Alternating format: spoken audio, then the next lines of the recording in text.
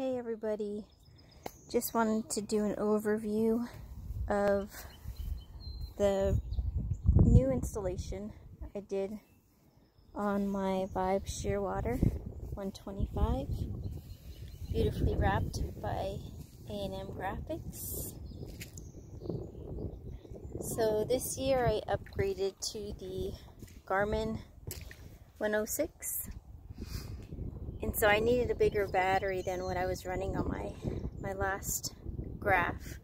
So I got the BioennoPower battery right here.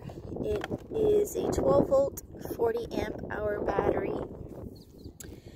So I wanted something just to be quick so that I don't have to do a lot of things when loading up all the rest of my stuff in my kayak. So my dad and I went ahead and installed some Anderson plugs right here, and this runs that BioennoPower 12 volt 40 amp hour battery, and we ran the wire all the way up into this other drilled Anderson plug that we made. This way all I have to do is just plug in the unit, plug in that battery, and we're good to go. Very easy install. Loving it because this will come out as one unit on the Vibe Shearwater. All you gotta do is just pick it up as one unit here, and that's it.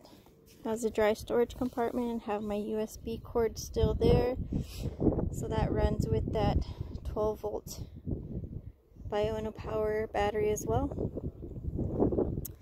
And that's it. Just wanted to show you guys how I rigged it this year for my graph.